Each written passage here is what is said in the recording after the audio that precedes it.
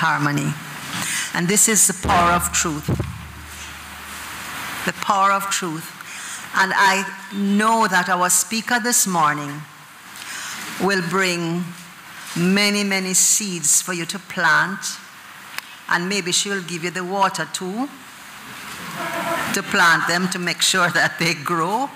But seeds of truth, seeds of love, of light, of wisdom, of all the good that we can imagine, to plant, to flourish, to grow, and to prosper. And so I invite you to put your hands together and welcome our speaker this morning, practitioner Carol Campbell. A tray of water.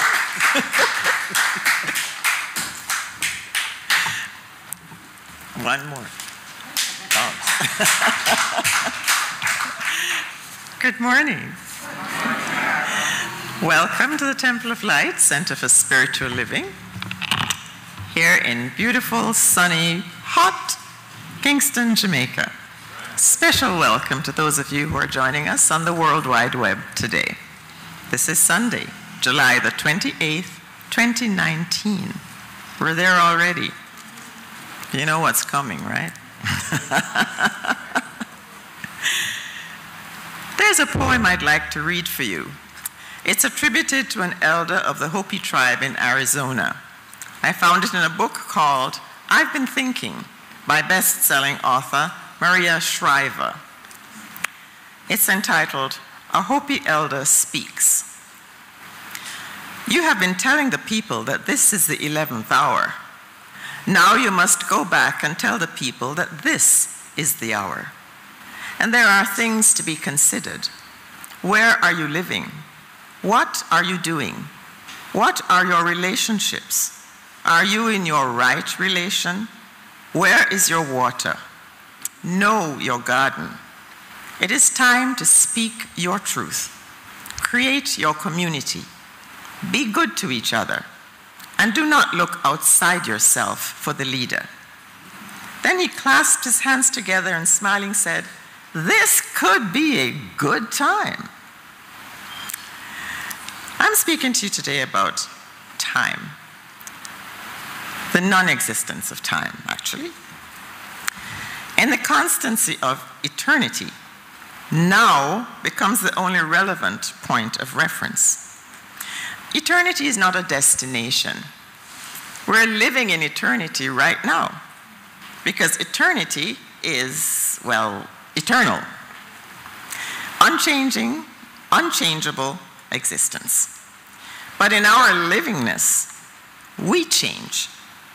As we negotiate our mortality within a boundless eternity, as we navigate twists and turns, the storms, the calm seas, the mountain peaks, the valleys and ditches, the exhilaration of accomplishment, or the crushing disappointment of a perceived failure, we change. And while we cannot control the eternality of existence, we have complete control over how we show up in every moment of conscious awareness. When I speak about conscious awareness, I mean the deliberate contact with an infinite intelligence that knows the how, the why, and the wherefore of life experiencing itself through me. It is what I believe life to be. And any belief that we hold to be true becomes true for us, because our behavior will be adjusted to accommodate what we believe, not what someone else believes, what we believe. For instance, there was a time when people believed the world was flat and acted accordingly, fearful that they would fall off the edge if they ventured too close. But guess what? Along comes someone with a new possibility. Hey, maybe there's a way to go beyond the horizon, the perceived limitation. And lo and behold, a new world appeared. A new possibility was born. I'm going to give another talk on that another time. Consciousness is the creative principle back of all life. Whatever we believe becomes our reality. And where do we believe this? In our mind. Our conscious awareness is what constitutes our belief system. So how do we choose to respond in any situation? Is it, oh, this is so great, it can't get any better than this if it's good? Or how am I ever going to claw my way out of this hellhole if it's bad? Neither of these responses will move you forward. One keeps you stuck in the past, the other keeps you stuck in a fearful future. The only place to grow is in the now. So then what do we do with the past? How do we handle those persistent memories that insist on making an appearance at the most inopportune times? You know, like you're in the supermarket and you suddenly burst into tears at an unbidden heartbreak triggered by a bunch of grapes. You know what I'm talking about. Or you feel yourself grinning from ear to ear at a remembered tenderness, and then having to shyly try and avoid people's quizzical stares. The thing is, memories don't leave like people do, and those experiences that touch our heart and soul tend to linger, tiptoeing through our conscious awareness. In reality, nothing is forgotten, and the memories that hang around help to color our experiences today, help to shape our current attitudes surrounding happiness, joy, hope, faith, trust, love, confidence, self-worth, and so on. I have an affirmation for you. I'm going to read it and then you say it with me. I am surrounded by an infinite law which receives the direct impress of my thought and acts creatively upon it. I'll break it down. Say it with me. I am surrounded by an infinite law which receives the direct impress of my thought and acts creatively upon it. Believe that. Eternal life is right here and right now, right where we are, just as we are. Now here's a sticker. There is no other life out there, up there, or down there. Life is, and we live it. Eternity is, and we're in it. But because we're mostly not consciously aware of this, we're like fish swimming in water and wondering, where's the water and how can I find it? We are part of an infinite existence from which we can never be separated in life or in death. As we read in Psalm 139, verse 7 to 10, the King James Version says, and you all know this, whither shall I go from thy spirit? Or whither shall I flee from thy presence? If I ascend up into heaven, thou art there. If I make my bed in hell, behold, thou art there. If I take the wings of the morning and dwell in the uttermost part of the sea, even there shall thy hand lead me, and thy right hand shall hold me. The eternity of which I speak is not that belief in eternal life after death. It is the unbroken existence, the immortal beingness of God, the life force living through us, animating and activating our vitality now and always. Here's another sticker. Every body dies. Every physical manifestation has an expiry date. But everybody lives in eternity. You and me. The opposite of death is birth. In the context of eternity, life cannot cease to live. There is a physical separation that every single one of us at some point will encounter. It is called death. And I'm deliberately not using the usual euphemisms, made transition, passed away, etc. This can be the death of a relationship, your changing waistline, a pet, a cherished job, the loss of a loved one near and dear.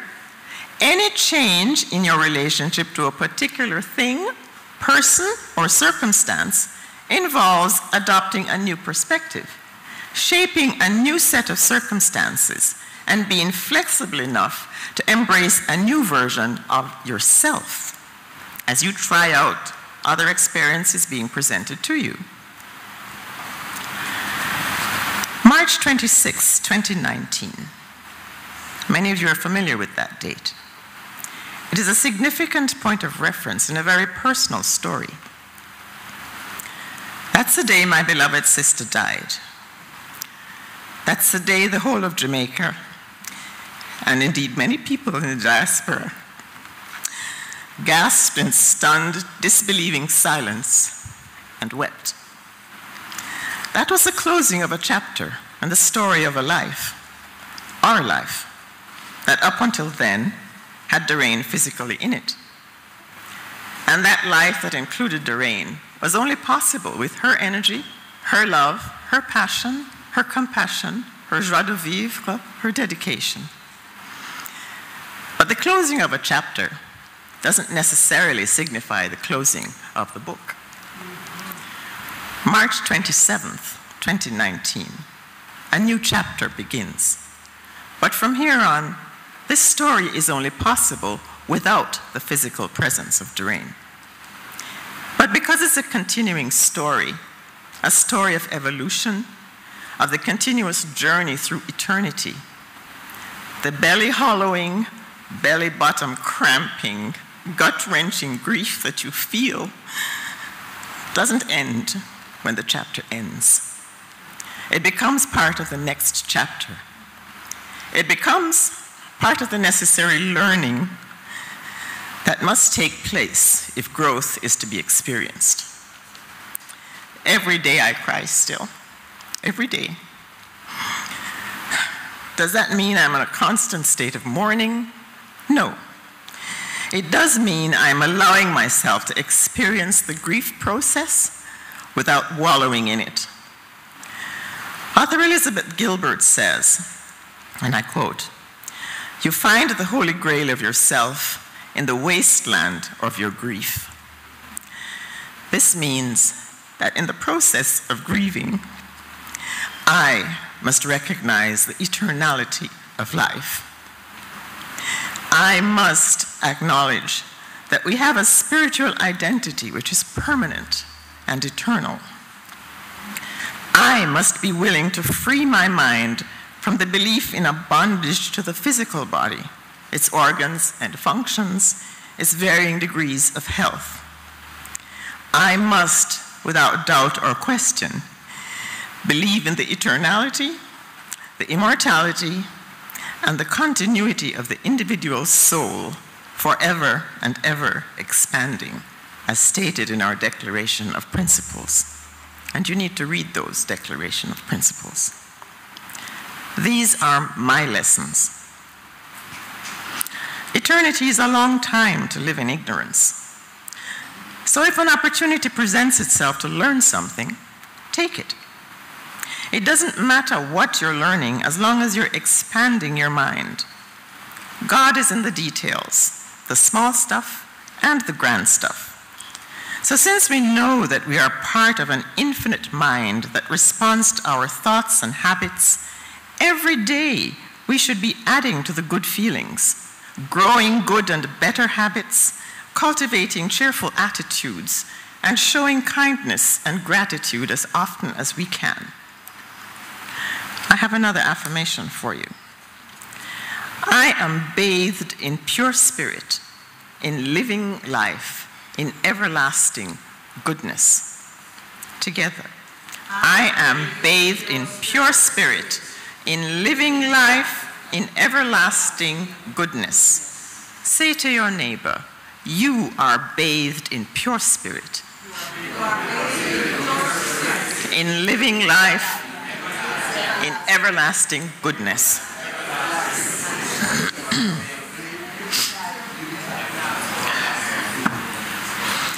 Our Hopi elder continues. There is a river flowing now very fast. It is so great and swift that there are those who will be afraid. They will try to hold on to the shore. They will feel they are torn apart and will suffer greatly. No, the river has its destination. The elders say we must let go of the shore, push off into the middle of the river, Keep your eyes open and your head above water. And I say, see who is in there with you and celebrate. At this time, we're to take nothing personally, least of all ourselves. For the moment that we do, our spiritual growth and journey comes to a halt. Banish the word struggle from your attitude and vocabulary. All that we do now must be done in a sacred manner and in celebration. We are the ones we've been waiting for. End quote. Trust the process, my friends, scary as it can sometimes be. God is the eternality of being, the creative principle of its own being, ushering us through eternity, that ever-expanding field of consciousness unfolding. The journey continues. Namaste.